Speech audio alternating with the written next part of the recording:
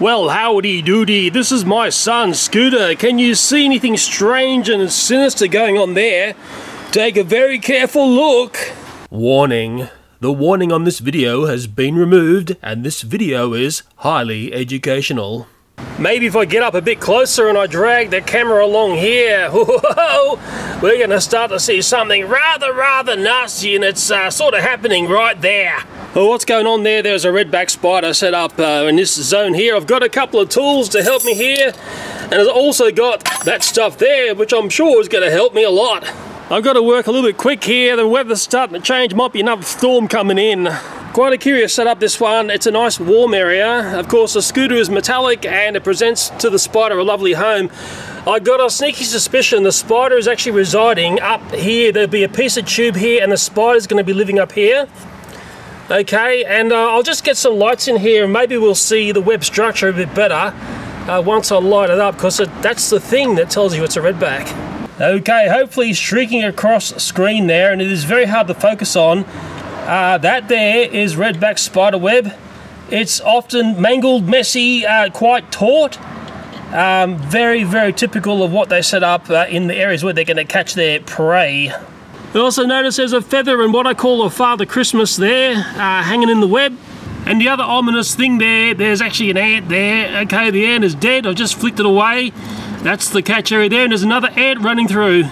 And before I take care of the spider, I'm going to try the tuning forks again to see if I can lure this redback. There is an E there and there is an A, and what I worked out before when playing with these, you only really have one chance with the tuning fork, and once the spider gets used to that vibration, it won't come down to it, then you move to your next one.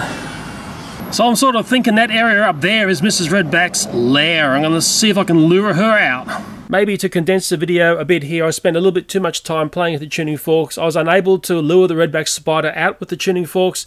Yes, it works with some spiders, but the redbacks can be very tricky to find, and maybe when we see where we find the spider, we'll understand why the tuning forks didn't work. I have had that work with other spiders. Thank you to the YouTuber who told me about that method. It actually works great with certain spiders. The redback's very hard. I'm just going to spray some water on the web so we can see the web a little bit clearer, because it can be very hard to see, and this will make it shine. So I'm hoping by adding that water there we can see that web a lot clearer. It's a very good sort of web to get your head around and understand where it's setting up. So often I only notice it when there's stuff dangling in it. It can be very hard to see. Seeing this set up on my son's scooter is what I call the real nuisance about these spiders. They are very dangerous spiders. Let's say if my son was carrying this down to the shops, who knows, the spider might come out, and if it's angry it's going to take a bite. Most times they're not like that, but you can be very unlucky. Let me just move this away now and let's get ready to spray the spidey. Woo! I've got a white sheet of paper here. Hopefully that's going to help me see the spider when it comes running for its life, and I'll just lay the scooter over like this. I can see the area where she'll be residing quite clearly now. I wonder what size this spider will be. I hope she comes out this way, and if she doesn't come out this way, well, I'll have to flush her out, won't I? I've got my Coles multi-insect killer here. The best thing about this stuff is it's dirt cheap and it works, and give it a shake before you use it. And remember, ladies and gentlemen, boys and girls, none of these companies speak to me. That is Coles, the people who make these scooters, or Makita who make lights like that. Okay, I'm ready to spray. Here we go. And who knows where she's going to come flying out from. But she will come flying out, I hope. That should be quite enough. Let's squeeze a bit right up there, eh? Whoosh, yeah. I'm starting to get a little bit worried. I'm not seeing a spidey. Not one sign of her yet. Sneaky devil. She's playing hard to get. Let me just give this a bit of a bangle. Like so. Maybe I'll be able to shake her out of her misery. Maybe I'm going to have to take the wheel off to find out where she is. I'm not seeing what I want to see. I want to see this spider. Darn it. I'll just get some tools and get rid of this wheel. Okay, so I've taken the wheel off. Pretty easy to take off. Don't forget to put some nut lock back on if you are taking these off. I noticed the nut lock there. I've made up a little custom tool here out of some piano wire. It's the sort of thing I used to push my little toy trains around with. And I have looked up the hole there, and there is something up there, so I'm going to try and drag it out with that. Wish me luck. Whoa. It's one of these things. I think it's only a small spider, but you know, I've got to see a body. I think we've all got to see a body to understand what's going on. And at the moment, I don't know how far up this thing is. I could see it by putting a torch down that hole. Man, that web is your typical strength. Look, it's very strong, that web. Look at that. It's amazing. I'm just trying to get out what's up there. A bit boring to deal with this, but I need to see what I've just sprayed. Okay, there's something there, but what exactly is it? Let's take a look on the paper, eh? Okay, that looks like quite a large ant. I dare say some expert out there will identify that, but it was caught up there. Wonderful thing to find, but it's not what I wanted to see. I'll just go up there again and see what I can haul out. I know there's other stuff up there, it's just a matter of connecting onto it. Just to save some of your time here, I had to pull the scooter down further, pull the handlebar area totally apart, and it just shows you how sneaky and devilish these little redback spiders are.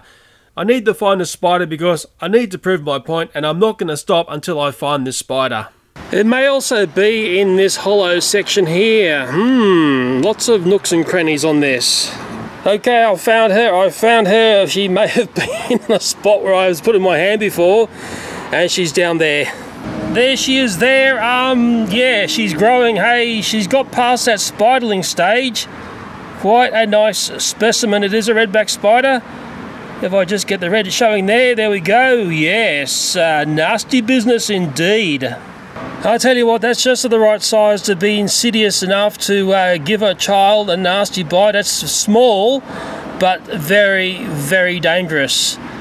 That spider has been lurking around on this scooter for too long. I think my son's pretty well educated in understanding where these spiders reside. Mind you, we've never had one on the scooter, so it's another nice little life lesson for him, isn't it? And good night, little sister.